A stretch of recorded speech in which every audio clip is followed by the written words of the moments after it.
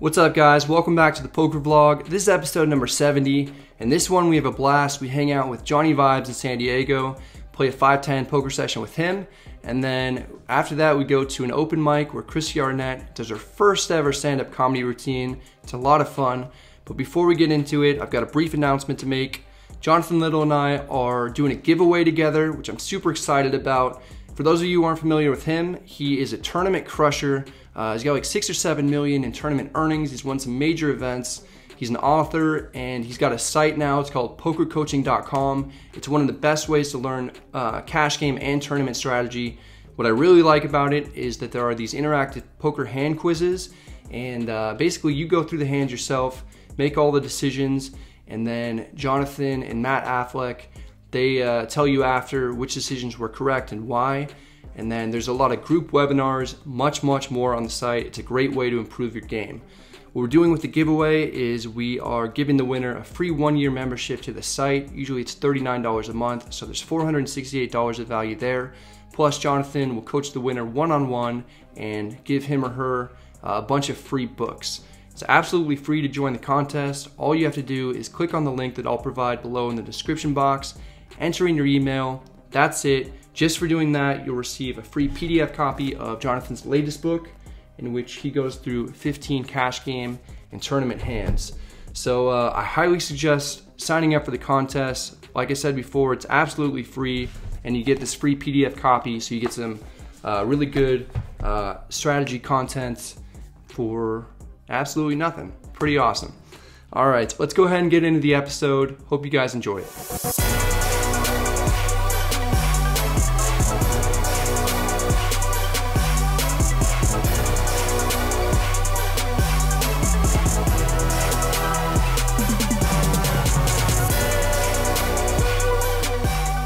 So 5-10 just opened up, which is cool because the game, Johnny, you said, hasn't been running too much. Yeah, no, we're very happy about it. Yeah, Johnny's double fisting on the sorry. vlog. We're gonna spice it up in the 5-10. Okay, all right. We take our seat. I buy in for 2,000. Johnny's on my direct left and is in for the max at 3,000.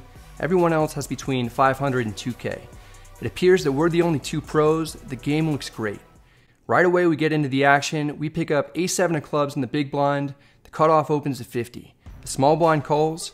I'm closing the action, getting over 2-1 with a suited ace. I call as well. The three of us see the flop, and it comes king 7-5 with 2 diamonds and 1 club. Small blind checks. We have middle pair with a backdoor flush draw. I check. The cutoff bets 60. The small blind folds. This is a reasonable bet. We call. We're heads up, and the turn is the ace of diamonds. We pick up 2 pair, but the flush comes in. I check. The cutoff continues here for 110. Feels like we have the best hand, but it's hard to know for sure since the cutoff opened pre-flop and has now fired 2 streets. I call once again. Now the river's the 5 of hearts. If I check, I'm certainly going to call a bet no matter what.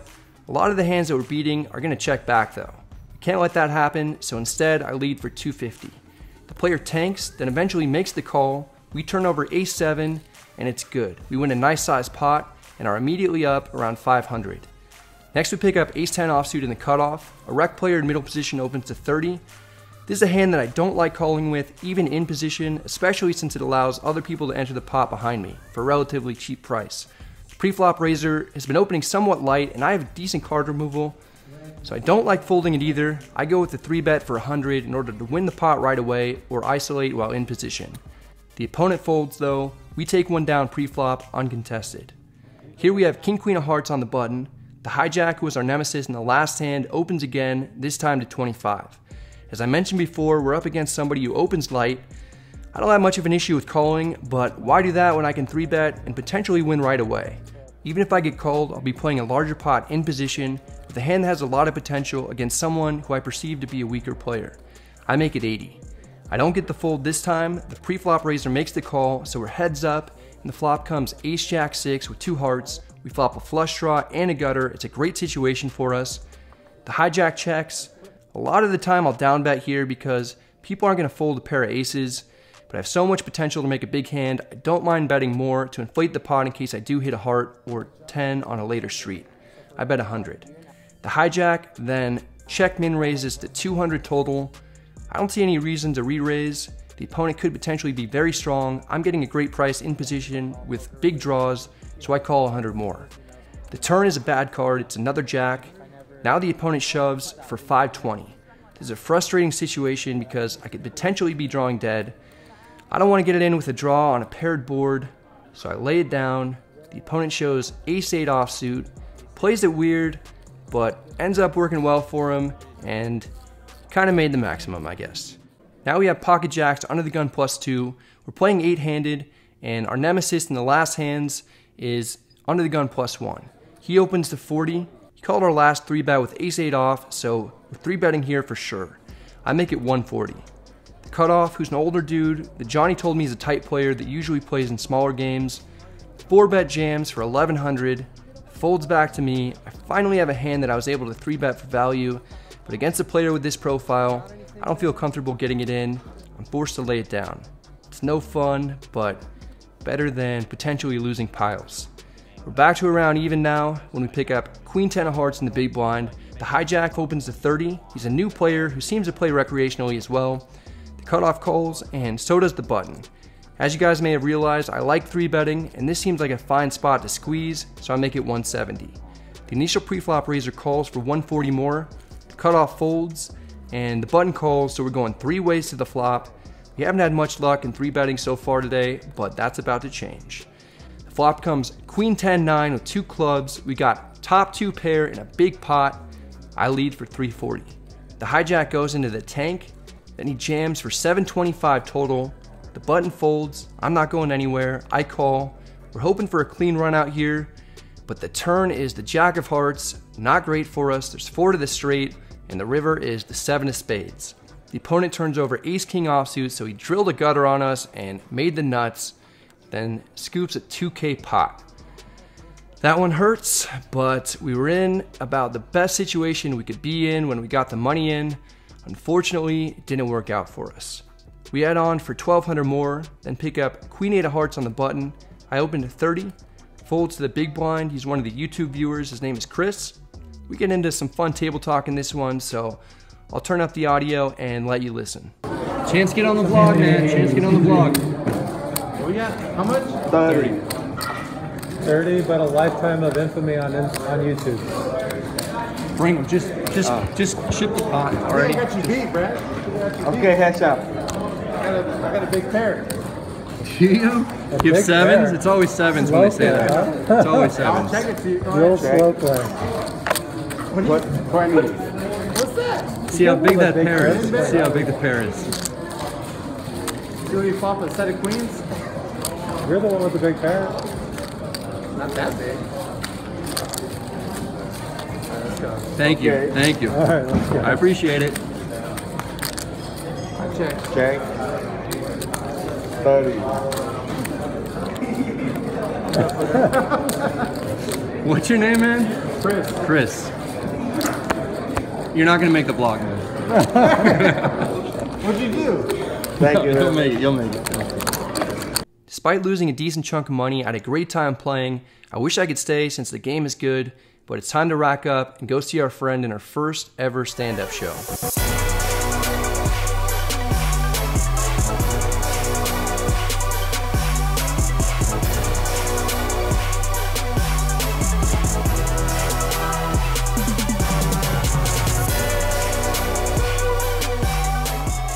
You had a good chance to have a nice session there. That all-in pot really screws you. Yeah, so ended up losing 1,400. My hourly here is not great. Played 2 hours. I mean, I actually really like your 3-bet there, and then flopping top 2, obviously, betting, and then getting jammed on. It's just like a spot where you obviously have to snap call, and your equity is great there. You're gonna be a big winner on the session, but unless the gutter ball comes. Yep.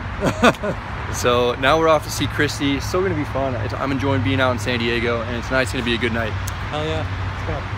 We get to the open mic, and Johnny's whole crew is there. It's Christy Arnett, Andrew, who's Johnny's brother, and this gentleman here, who is on the left. He looks like Obama. He is actually the president of the World Poker Tour. He said he'd make a $1,000 donation to charity if Christy gave stand-up a shot, which is how this whole night came about. Several other impressive acts start out the night. It's almost Christy's turn. I'm nervous for her, But she takes the stage, no idea what to expect. She ends up completely crushing though. I'm 32 and I'm a strong, independent woman.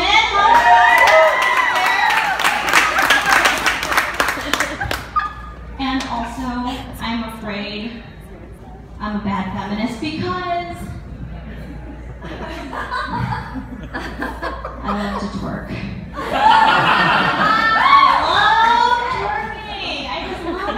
I love it so much. This is just a short clip I have. I don't end up videoing the whole thing because I want to enjoy it while I'm there. I'm extremely impressed though. She's got a lot of guts, and it's amazing that she did that, and all for a good cause. A few acts later, a guy by the name of Joey Reese takes the stage, and the first thing he does is grab the mic and give a shout out to Johnny and I, and says that he watches the vlogs. Really cool because it's something that we weren't expecting. We never met the guy before. He's a beatboxer and he's extremely talented. Here's a little bit of what Joey's able to do.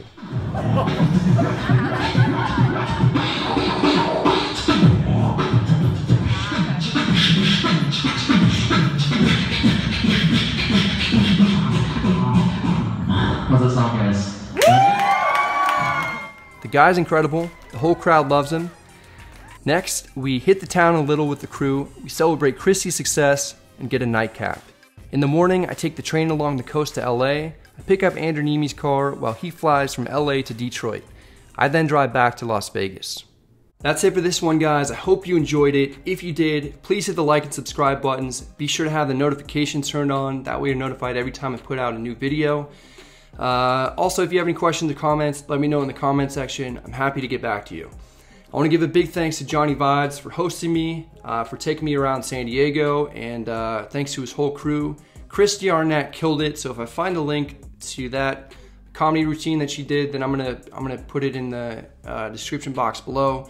Also, check out Johnny Vibes' channel. He's got a lot of really good content, super good poker strategy, and very high quality production value. I think he should have like 5 times as many subscribers as he has now.